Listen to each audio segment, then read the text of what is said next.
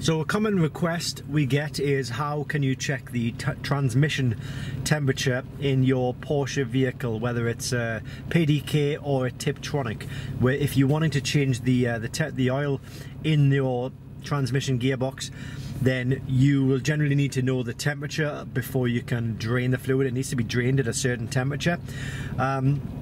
So we get requests from people asking which tool will allow us to check the temperatures before they drain the oil. And this is the tool we'd always recommend. It's a POR version 3.0 tool, and I'm going to show you exactly how to do it. Right now it's a 2013 Porsche 991 Carrera S with the PDK transmission. So I'm going to go to diagnostics, I'm going to go to Porsche, and then I'm going to go to vehicle select 991 control unit. Make sure the well, the engine is running in this particular case, but we'll go to transmission control, and then we go to view data, and we scroll down to temperatures, and then here we've got the transmission sump temperature, the actual value. The automatic transmission fluid is 40 degrees. I do call it oil, but it's the fluid.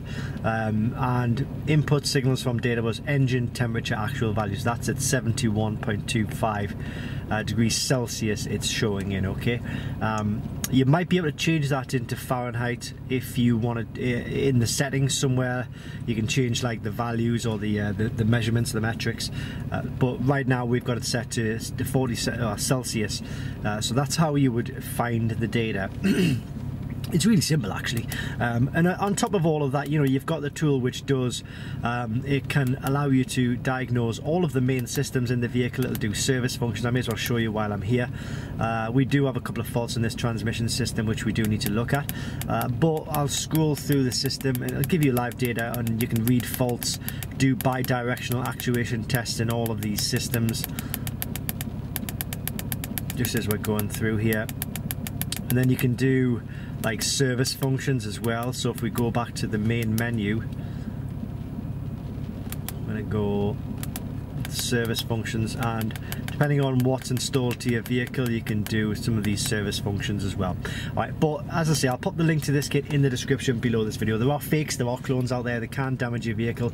It's really not worth going down that route, so I'd certainly recommend using the link below. That will take you to the genuine and official product. Thanks for watching guys, and I hope this helps.